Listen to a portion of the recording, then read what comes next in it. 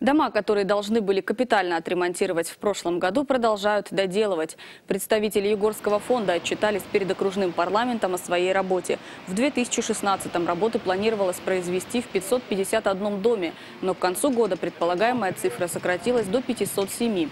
Долг в 44 здания перенесли на текущий год. На данный момент завершены ремонты уже в 525 домах. В остальных работы на финальной стадии. Сроки задерживают недобросовестные подрядчики и сами собственники, которые не пускают строителей к инженерным сетям. У нас до настоящего времени продолжается оплата работ, выполненных уже и принятых по программе 2016 года, потому что подрядчики сдают дома уже приняты, идет оформление документов платежных по оплате. Значит, если говорить про 2017 год, то в 2017 году у нас по плану, утвержденному краткосрочному плану, за счет средств собственников должно быть выполнено работ на где-то 4,1–4,2 миллиарда рублей. Депутаты окружной думы посоветовали чиновникам от ЖКХ усилить контроль, быть жестче с подрядчиками и создавать положительный имидж регионального оператора, чтобы повысить собираемость взносов за капремонт. Сургут в этом плане по-прежнему на первых позициях с конца.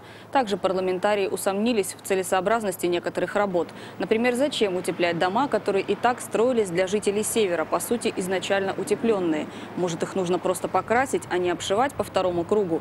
Кроме того, руководство Югорского фонда капремонта настоятельно посоветовали привлекать общественников и собственников жилья к участию в приемке дома после завершения работ. Если не хватает рычагов воздействия, то выступать на слушаниях с законодательными инициативами.